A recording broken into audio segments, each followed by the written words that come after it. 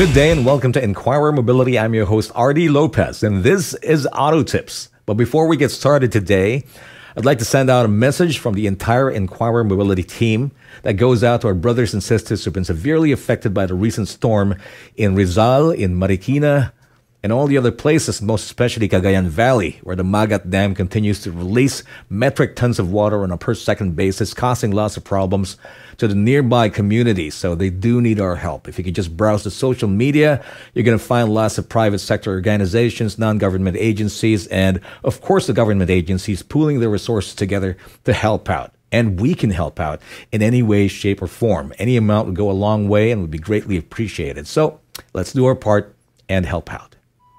And on today's Auto Tips, we're going to be talking about current automotive features that you can do without. That's right. In the current landscape of the automotive industry, it is incredibly competitive. And anybody in the business of selling you cars will try to give you everything, anything and everything but the kitchen sink. Wait, some cars do have kitchens and sinks, but you know what I'm talking about, right? Top of the line model always gets all these bells and whistles, all the tech features that do add up to the sticker price that you're going to be paying for, if not in cash, for 3 or 5 years. So, yeah. Automated hands-free parking. Let's face it, we do a lot of things hands-free these days, and I do think that parking shouldn't be one of them. If by this time you're already going around weaving through traffic, brushing it up with crazy drivers in Metro Manila, going through rush hour traffic, and yet you need automated assistance in parking, then there's got to be a little bit of a problem there. That means you're not completely confident about your driving skills to be able to park precisely in a certain space, or you're not totally in tune with the dimensions of your car, and that means that you need to brush up with your driving skills for the sake of the others and mainly yours. With automated parking, you're going to need a little bit of a clear radius around that parking spot that your car automatically detected. That means it's a rare situation where you can actually use it.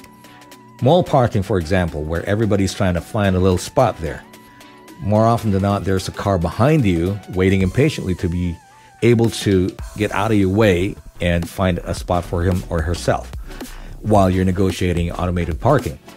So if there are obstructions like a car behind you or in front of you, then you won't be able to use that automated parking sequence. Or if it's in action right in the middle of it and a pedestrian passes by, or the car behind you with the impatient driver sort of like nudges a little bit, then that would interrupt and stop your automated parking sequence. And you're going to have to start all over again, or you're going to be stuck in a compromised position in that little tight spot. And if you're not used to parking yourself, then that might be a little bit of a pickle problem.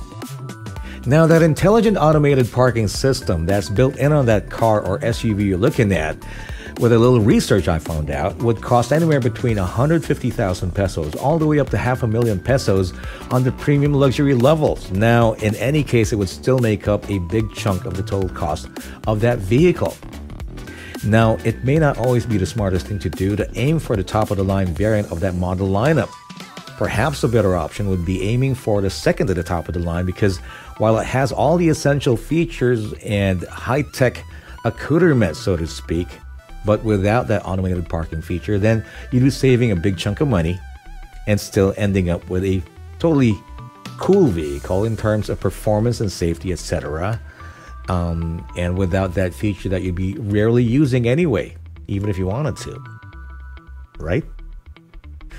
Now, if you've ever driven in a first world country like in Europe or the United States, where the superhighways are really super and the freeways are like 10 to 12 lanes wide, then this next feature we're going to be talking about might be really useful. I'm talking about cruise control and adaptive cruise control. In the Philippines, where the expressways are 3 to 4 lanes wide on average at the widest, you're not going to be able to use cruise control on an extended period of time without being interrupted by somebody who's trying to overtake or somebody who's holding their speed below the minimum speed limit, and usually on the overtaking lane. So, not to be negative about our driving culture, but we kind of suck. So this general attitude of trying to be ahead of everybody, trying to sort of like bend the rules all the time, and not really just comply, makes some of these automotive features next to pointless. It's no big deal though, and it does not cost a vehicle so much as automated parking to have it as part of the lineup of features that is included in your modern car. So that's no big deal. But the sad part is, I wish I could really use adaptive cruise control on a regular basis. Now for this one, I'm sure I'm going to get a lot of flack from our driver enthusiast friends out there because, well, this feature you're going to be able to find on mid-level variant garden variety subcompacts out there, all the way up to, of course, performance, exotic cars, and high-end SUVs, etc. I'm talking about paddle shifters, and that they're not that necessary or essential as part of the features of a modern car if you're in the Philippines. Well, unless you plan to take your vehicle on a track on a weekend and, rip it out and be able to, really be in control of your gears, etc.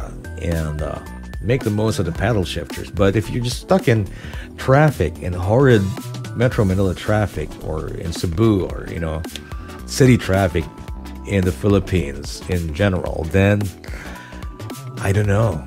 Wouldn't you agree that paddle shifters are not that necessary? But as they say, it's good to have them and not need them than the other way around. Plus, well, they make you feel sporty. Well, the last one is kind of really interchangeable ambient lighting. I mean, who goes around saying, I feel a little bit like periwinkle today. Oh no, mate, let's make that burnt sienna. Or, I don't know, what about mauve? I don't know. I'm sorry. I'm sure not a lot of people do that, but it's not very often that you keep changing the colors of the interior of the car in terms of the ambient lighting. I mean, understandably, if your car is equipped with different drive modes, like from economy to standard to sport, then it makes sense to have your ambient lighting change from, say, yellowish to bright red, because it signifies that your car has transformed into a totally different animal. But, mood lighting, well, it's no big deal. If it's there, it's cool. And there you have it, modern automotive features that we think that you can do without. For those features that don't cost an arm and a leg that you don't get to use anyway, that's fine. But those that are really expensive, that you only get to use once or twice in 5 years, it's kind of painful. Anyway, let us know what you think on the comment section. Once again, this has been Artie for Inquirer Mobility's Auto Tips. I'll see you in the next episode. Please take care. I'll see you.